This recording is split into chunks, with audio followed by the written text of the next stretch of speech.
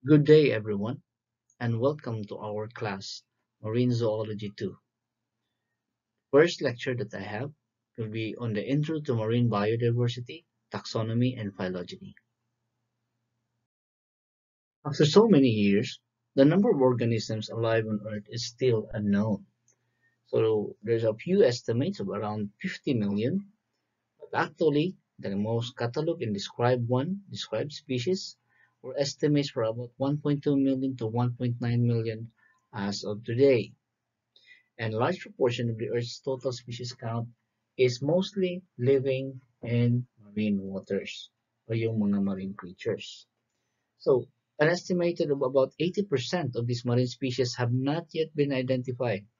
Mas marami pang nakaabot ng moon kaysa nakapunta sa ilalim ng dagat. So, throughout the history, humankind has sought order in the diversity of life. Okay?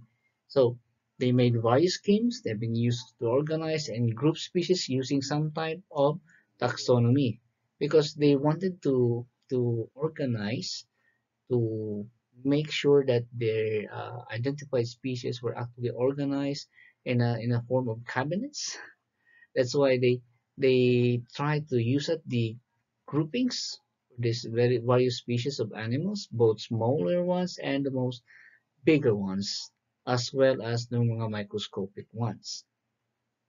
But with the wide acceptance of the first evolutionary theory culminating in the publication on the origin of species by means of natural selection by Charles Darwin in 1859. Siya yung unang nag-publicize ng yung origin of species and then yung classification as well.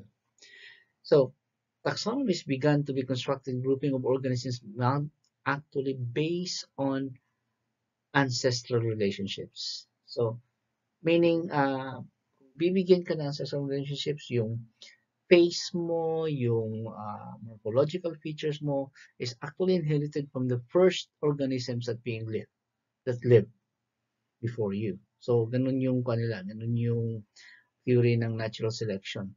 And we are shaped by the environment that we actually live in. That's true. And then from that, yun yung first na theory that's been given by Charles Darwin. So taxonomies began to be constructed group of organisms based upon the ancestral relationships.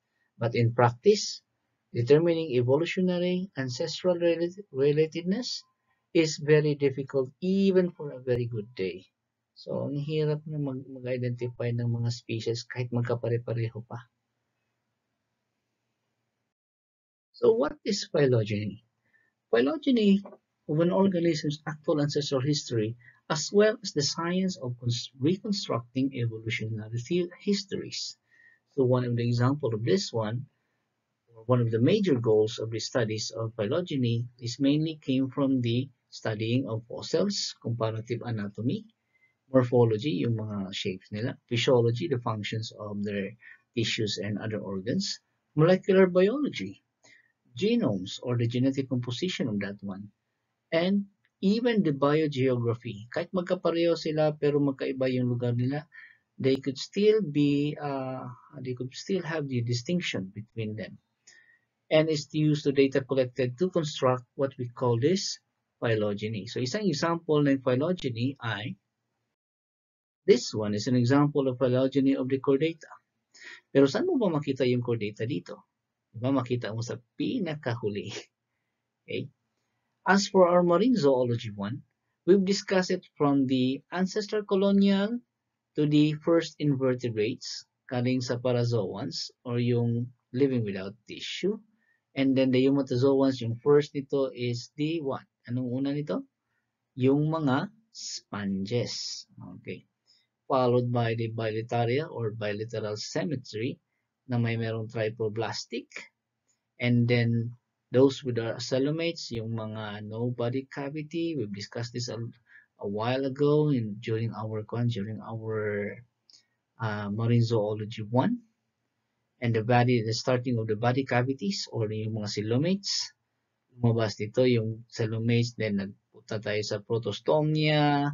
We also have this yung mga ectoprocta. Meron tayo ditong Prosobranchia, and a lot of others. Pero yung i-discussan natin is only coming from this part here. Ito, itong sa core data. Okay. So, all members are part of the coelomate Deuterostemia. Okay. Although the developmental pattern is highly modified in some, this phylum contains most of the animals familiar to us. Ito, from fish, reptiles, birds, mammals, okay? And saka yung mga marine birds kasali doon. Okay? Contains much more of the similar forms. It contains an array of organisms that share common anatomical and morphological characteristics and are important in the ecosystem as food chain components as well as keystone species like mga shark. And yeah, yun yung nila, yun yung isang example ng phylogeny. This one is more generalized. Until the phylum core data ay meron din yan siyang kanyang phylogeny. Classification is an aid in organizing information about all known species, as well as adding new species when they are discovered, is how to use the standardized system for assigning names or for grouping name of organisms sharing common ancestors. So ito yung ginagamit nila when they make the phylogeny. They standardize the system itself by combining all the traits na meron sila, both the genomic traits, mga morphological traits, physiological traits, yun, kasalin siya sa paggawa ng classifications. Now, the science is a community of activity dito sa atin. And while individuals may develop procedures, various processes, as well as methodologies, the general value elevates if the community of scientists adopts them. Yun yung isa sa mga sa mga issues about this. If they don't agree with the kind of classification and systems in classifying those animals or group of organisms, so the scheme or the type of process in classifying those animals will not be accepted by the scientific community. So that's why there's a lot of debate among them, especially sa pag-classify ng mga different animals and plants. So accordingly, the general methods adopted by biologists for classification of species is first give each unique species name consisting of two parts. Ito na yung sinasabi natin na yung scientific name na genus and species. Okay. So, the first name is always capitalized and is the generic or tinatawag natin genus name. While the second one is the specific epithet and is only capitalized if it is derived from the proper noun, such as the person's name or a name of geographic feature. So, example of this one are yung mga names na ito, or yung tinatawag nating scientific name, is actually both names are italicized or underlined. Okay, so ito yung ito yung dapat tandaan natin. Pag mag-write tayo ng binomial nomenclature or yung scientific name, for example, it should be capitalized yung first na letter of this one, and then for the genus, and then for the species would be a small letter. And it should be italicized, or kung hindi naman italicized, it should be underlined. Okay? Remember that one. Carolus Linnaeus, a Swedish scientist, is also known as the father of classification or the father of taxonomy, was first developed his system of classification of animals and plants in 1758. Biologists until now are still generally accept the method they use or he used in modern as well as in modified form. Linnaeus was the first one to introduce many of the classification categories that are actually being used until today. This includes yung kingdom, phylum, division, class, order, family, genus, as well as species. The most common one or the modern categories mainly includes the domain. Ito na yung domain bacteria, archaea, as well as the domain eukarya.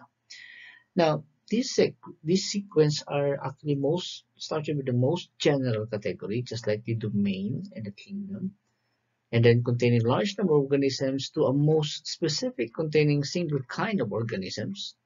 Ito yung genus and species. The classification of each is theoretical study as well as underlying principles is now what we call yung term na tinatawag natin na taxonomy. And it began with Carolus Linnaeus. Systematics, on the other hand, is the study of relationships in an attempt to understand its phylogenies.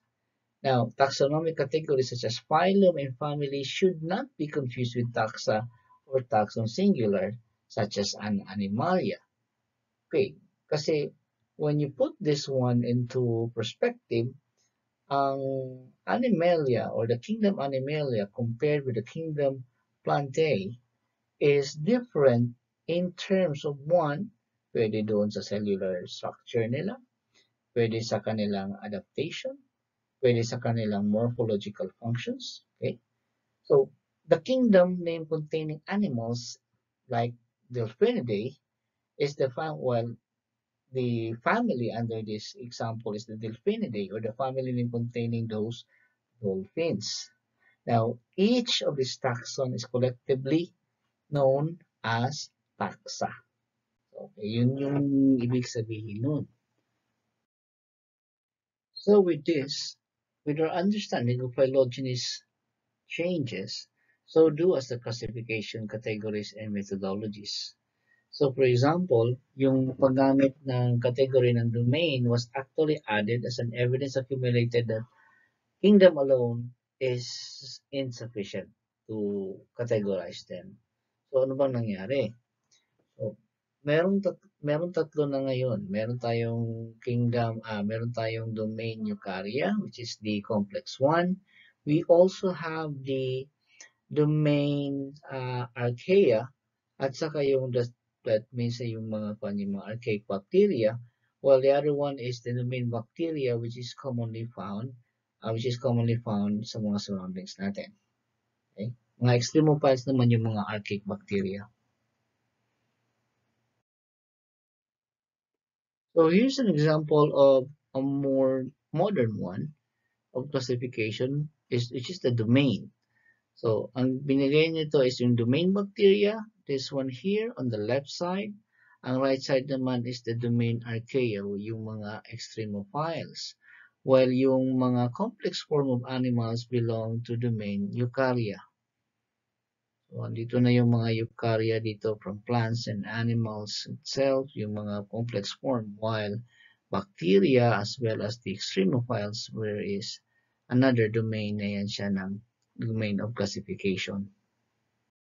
So accordingly, all species are a composite of anatomical, morphological, physiological, as well as molecular characteristics, mainly inherited from their distant ancestors or those ancestors that evolved into another species. Okay? So, meron silang kanyan. So, kung depende kasi sa environment kung saan sila na-confine during the time. So, that's why yung mga composite or inherited na mga kanila, na mga features were actually being seen both anatomical, morphological, as well as yung molecular characteristics. Now, those characteristics inherited from the past ancestors, tinatawag silang ancestral characteristics, or simply show homomorphies. Okay, simply show homomorphies. And those that not shown by ancestor, which mainly evolved from the environment that they have, and which are more recently, they are called as derived characteristics. While organisms that share derived characters naman, or that shared derived characters mainly came from the environment itself, tinatawag silang clade, and the characters they share are what you call shared derived characters or synapomorphies. Okay? So, like yung pag-develop ng wings, pag-develop ng limbs, okay? So, yun yung example ng mga synapomorphies. To give you more details and insights, let's Taxonomy. It's the science of classifying living things. That sounds exciting. Today, we'll basically be learning the Dewey Decimal System of evolution. It's like filing. You must be on the edge of your seat. Okay, shut up. When it comes down to it, This science doesn't just categorize organisms. When you look a little deeper, you realize it's telling the story of all life on Earth, and it's a pretty good story.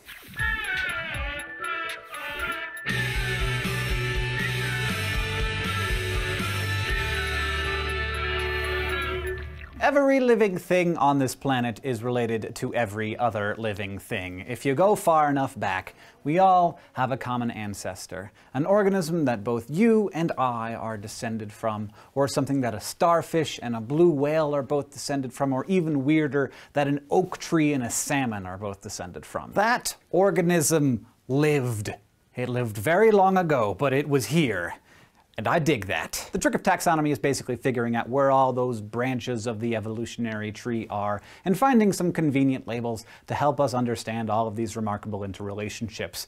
Let's be clear though, taxonomy isn't about describing life in all of its ridiculous detail. It's mostly about helping humans understand it, because it's way too complicated without structure. To get that structure, biologists use the taxonomic system to classify all the organisms on the Earth.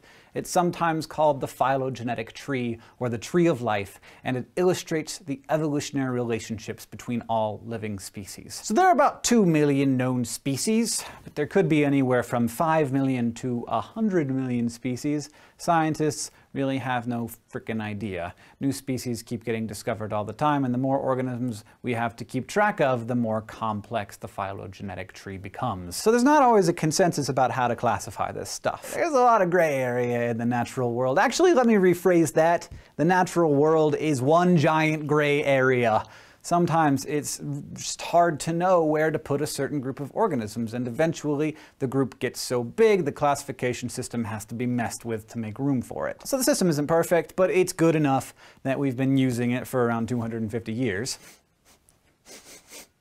What's that? Do you smell a biography coming on?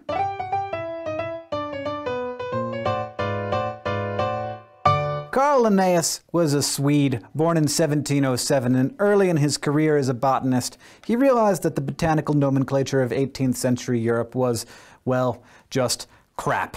For instance, in his day, the formal name of a tomato plant was Solanum caule inerme herbaceofolus pinnatus incisus racemus simplicibus. Linnaeus actually said, "Once I shudder at the sight of most botanical names given by modern authorities." Not only did the sloppiness bother him, he saw a whole sugar storm blowing in, because new plants were still being discovered in Europe.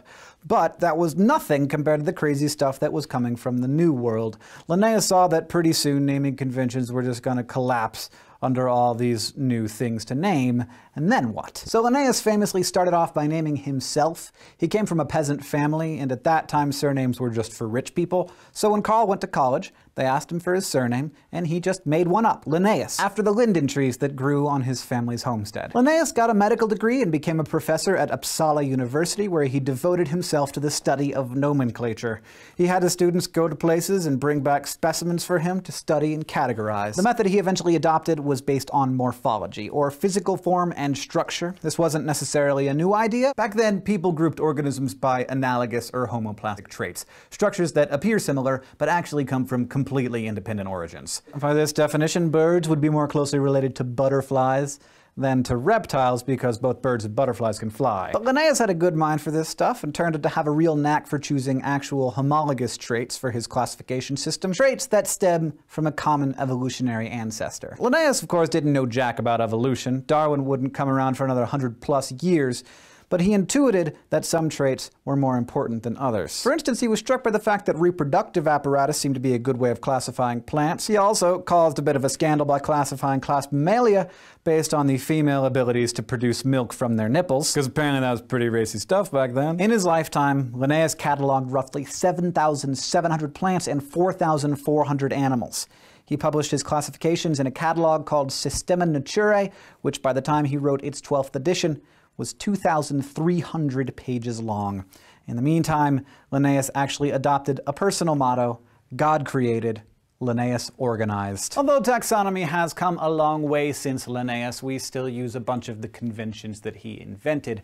For instance, we still arrange things into taxa, or groups of organisms, and we still use the same taxa as Linnaeus: kingdom, phylum, class, order, family, genus, and species. We also still use Linnaeus's convention of binomial nomenclature, using a unique two-part name for every species, the genus and its species name, in Latin or sort of Latin-ish. This practice actually started back in the Middle Ages, when educated people were expected to know Latin. We know a lot less Latin now, but we know a lot more about evolution, which Linnaeus didn't. And we have technologies like genetic testing to classify relationships between organisms, and yet we still use Linnaeus's morphology-based system because genetic evidence generally agrees with classifications that are made based on structure and form. However, because there was a lot of life that Linnaeus had no idea about, we had to stick a new taxa above Linnaeus's kingdom. We call it domain, and it's as broad as you can get. The domains are bacteria, archaea, and eukarya. The bacteria and the archaea are prokaryotes, meaning that their genetic material goes commando, with no nucleus to enclose it, while the eukarya make up all of the life forms with a nucleus, and include pretty much all of the life that you think of as life, and quite a lot of the life that you don't think about at all. It might seem like since all macroscopic life only gets one domain, it's kind of silly to give prokaryotes two. And for a long time we didn't divide them up into different domains. They hung out together in a single domain called Monera. But it later became clear that bacteria, which live pretty much everywhere on Earth, including inside of you and deep in the Earth's crust, and archaea, which are even more hardy than bacteria, have distinct evolutionary histories. Archaea being more closely related to eukaryotes, and yes, thus me and you. They have totally different cell membranes, and the enzymes that they use to make RNA, their RNA polymerase, is much more like ours. Under the domain eukarya, which is by far the most interesting and even occasionally adorable domain, we have kingdoms Protista, fungi, plantae, and animalia. Now, scientists have settled on these four for now. But these are categories that are a human creation, but there are good reasons for that human creation. The unscientific truth is that we looked at life and divided it up based on what we saw. So we were like, well, protists are single-celled organisms, so they're very different from the rest of the domain. And plants get their energy from the sun, and fungi look and act very different from plants and animals, and, you know, we already know what animals are, so they have to get their own kingdom. And those scientists are sometimes loath to admit it, that system of just looking and dividing things up actually worked pretty well for us. Not perfectly, but pretty well. But there's a reason why this worked so well. Evolutionarily, there are actual categories. Each of these kingdoms is a huge branch in the tree of life. At each branch, an evolutionary change occurred that was so massively helpful that it spawned a vast diversity of descendants. Plants, or plantae, are the autotrophs of the domain eukarya. Autotrophs meaning that they can feed themselves through photosynthesis, of course. They're cellulose-based cell walls and chloroplasts, giving them a distinct difference from all other multicellular life. There are two other sorts of trophs. There's the heterotrophs, which get their energy by eating other organisms, and the chemotrophs, which are weird and crazy and only show up in bacteria and archaea, and they get their energy from chemicals. Now, the kingdom Protista is weird because it contains both autotrophs and heterotrophs. Some protists can photosynthesize while others eat living things. Protists are basically a bunch of weird eukaryotic single-celled organisms that may or may not be evolutionarily related to each other. Scientists are still trying to figure it out. Some are plant-like, like algae, some are more animal-like, like amoebas, and some are fungus-like slime molds. Protists are one of those gray areas I was telling you about, so don't be surprised if by the time you're teaching this to your biology students, there are more than 4 kingdoms in eukarya. Fungi, which are, you know, the funguses. They include mushrooms and smuts and puffballs and truffles and molds and yeasts. And they're pretty cool because they have cell walls like plants, but instead of being made of cellulose, they're made of another carbohydrate called chitin, which is also what the beak of a giant squid is made of, or the exoskeleton of a beetle. Because fungi are heterotrophs, like animals, they have these sort of digestive enzymes that break down their food and get reabsorbed. But they can't move, so they don't require a stomach for digestion. They just grow on top of whatever it is they're digesting, and digest it right where it is, which is super convenient. And finally, we have Kingdom Animalia, which is the lovely kingdom that we find ourselves and 100% of adorable organisms in. Animals are multicellular, always. We are heterotrophic, so we spend a lot of time hunting down food because we can't make it ourselves. And almost all of us can move, at least during some stage of our life cycle. And most of us develop either 2 or 3 germ layers during embryonic development. Wait for it. unless you're a sponge. So like I said, we use this taxonomic system to describe the common ancestry and evolutionary history of an organism. Looking at the phylogenetic tree, you can tell that humans are more closely related to mice than we are to fish, and more closely related to fish than we are to fruit flies. So how about we pick an organism and we follow it all the way through the taxa, from kingdom to species, just to see how it works. I know. Let's pick this kitty, because I know she'd like it. Right, cat? So kitties have cells that have nuclei and membrane-surrounded organelles, and they're multicellular and heterotrophic and have 3 germ layers of cells when they're embryos, so they're in the kingdom Animalia. And they have a spinal cord running down their backs protected by vertebra and discs in between them, and they have a tail that doesn't have a butthole at the end of it like a worm, which I'm really glad about. And that puts her in the phylum Chordata. Kitty clearly does not like this, so I'm going to put her down now. And the kitty lactates. It gives birth to young like a cow instead of laying eggs like a chicken. And they have fur and 3 special tiny bones in their ears that only mammals have. So they're in the class Mammalia. So she's more closely related to cow than to chicken. Good to know. And like a bunch of other placental mammals that eat meat like weasels, the mustelids, and dogs, the canines, kitties are in the order Carnivora. And they're in the cat family, Felidae, whose members have lithe bodies and roundish heads, and except for cheetahs, retractable claws. And they're littler than tigers and panthers, which puts them in the genus Felis. And then at the level of the species, the descriptions get pretty dang detailed, so let's just say that you know what a cat is. So the species name is Catus. And look at that! Felis catus. No, kitty, I could have that whole thing cross-stitched onto a pillow for you to sleep on. No, it'd be cute. Thank you for watching our taxidermy taxonomy episode of Crash Course Biology. We hope that you learned something. Thanks to everybody who helped put this episode together. If you have any questions for us, please leave them on Facebook or Twitter in the comments below, and we will get to them hopefully very quickly. We'll see you next time.